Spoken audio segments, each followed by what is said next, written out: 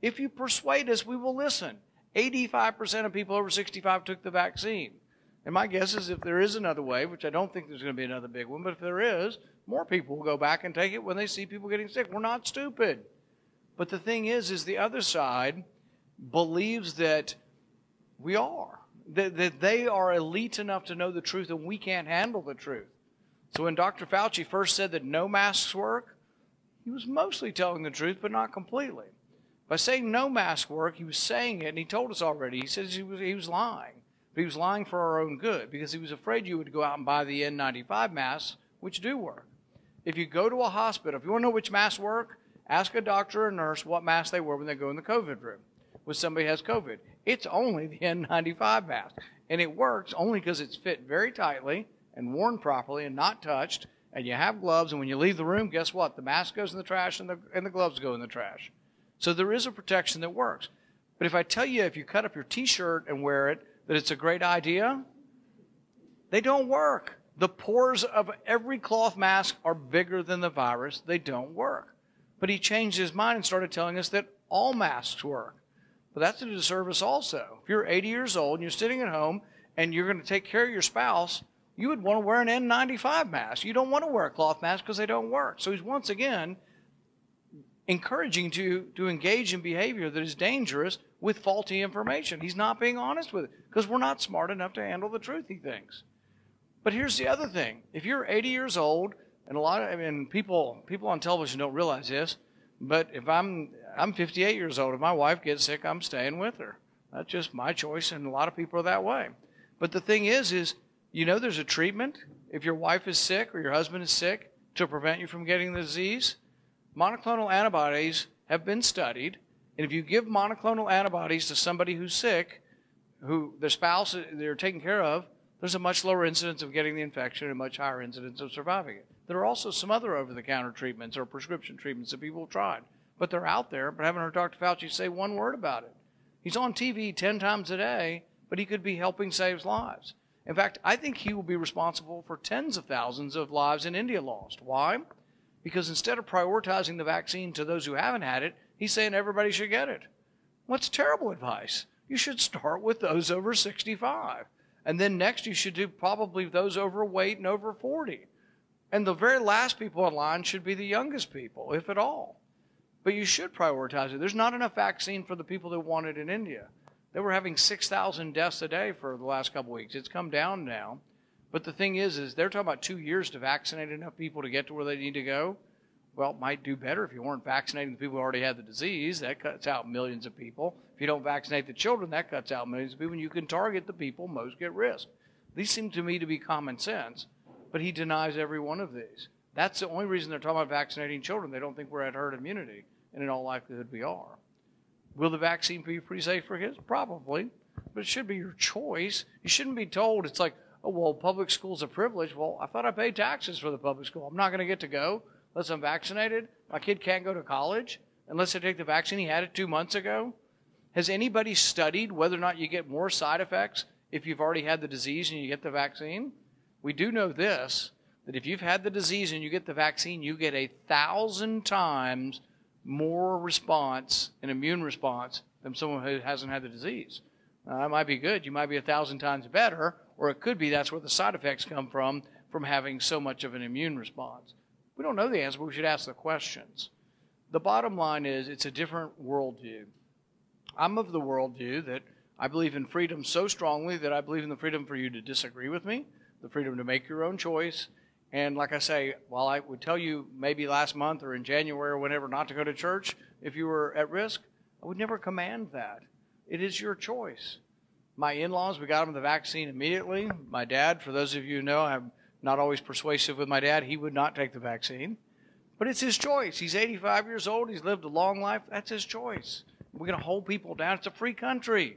Make your decision. Persuade people. And I'm not trying to persuade people not to. But in a free society, you make your own health care choices. They shouldn't be commanded. I don't want to live in a world where I got to present papers, particularly to a bunch of nincompoops who aren't obeying the science. I've already had it. I got as much immunity. They're like, you don't know how long your immunity will last. You don't know how long your vaccine will last. My immunity's lasted for 1.5 years. by most of the studies.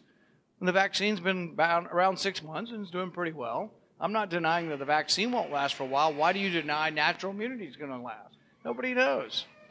But the bottom line is we're going to get beyond this, and we should learn some things from this. One of the most important battles over the separation of powers occurred from this, not in Washington, but in Frankfurt. And I think this is worth addressing because it makes a difference as to what happens the next time this comes around. In our state, the governor, and in many states, issued executive orders. And these executive orders, he said how many people could gather. This was illegal for most of last year. How many people can be in a restaurant, whether a restaurant can open. Apparently, COVID comes out after 10 p.m. because you can drink all you want before 10 p.m., but between 10 and 11, buddy, the COVID is out there in the bar, so you got to be gone. There's no science based on that. Telling an 8th grade kid they can't run in the track meet outside without a mask, that's just not scientific at all. It's imbecilic. I mean, there's no science behind any of that. And yet everybody's like told to meekly submit. Coaches were fired from schools for not mandating masks to be worn outside. No science behind any of this. All conjecture, all based on the whims of one person, the governor. It's the reason we fought for probably more than 1,000 years now against centralization of power. Because the thing is even if you agree with a lot of what I'm saying, you don't want me to dictate things. You don't want one person to be in charge of your decisions. We debate back and forth, and not everybody's going to agree. You make your decisions. That's the kind of country we wanted. It's why they fought against the king. It's why they had the Magna Carta at Runnymede. It's why all that happened. Why we separated. It was all about centralization of power and checks and balances. So our state legislature is supposed to be a check and balance. But we have one defect, and we're going to correct it, hopefully in the next time we have an election in 2022, and that is, should the legislature be able to call themselves into session? I'd say without question now that it's yes. Because the governor was in office for 9 months, and they could do nothing. There was no law they could pass, no rebuke, nothing they could say, and he completely ignored them and did what he wanted. So they've voted, and I think that's going to be on the ballot in 2022. Can the state legislature call themselves back in session? I think it should be a yes, because it's a check and balance to any governor. I don't care whether they're a Republican or a Democrat. I think the Republicans will win next time. I really think we'll win the governorship. But I want the Republican governor to be limited in power. I want there to be checks and balances. It isn't about party, it's about power. So the state legislature came back in January, and they passed a law that says, their previous law that they passed in the 90s, which allowed the governor to have executive power, that after 30 days his orders would expire unless approved by the legislature. This seems to be eminently reasonable. It seems to be the check and balance that we need. The governor immediately sued in court and said that his powers are inherent. I think it's the divine right of governors or something he's referring to. He says he has power that's inherently his in times of public health crisis. But it's uncertain which way the Supreme Court will rule. This is maybe the most important Supreme Court ruling in Kentucky in our lifetime. They're going to rule over whether the state legislature can limit powers they gave him. In the 1990s, they gave the governor emergency powers. But these emergency powers were what most of us would think would be an emergency. A tornado comes through LaGrange, and the National Guard brings water and food and clothing and tents for a few days and helps you get back on your feet. We could all accept that. That's an emergency.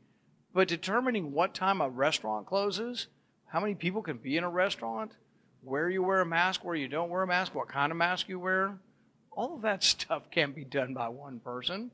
But this is going to be divided by the Supreme Court. Our legislature was clear. They overrode the veto. They passed it, overrode the veto. And that's going to be the question, though. Are they going to nullify our state legislature? I think it's a horrendous decision, most important decision. They've heard the arguments, and we're going to hear the result sometime in the next week or two. This, to me, is a really big deal from someone who believes that the separation of powers, the division of power, and the checks and balances are some of the most important things that make our country what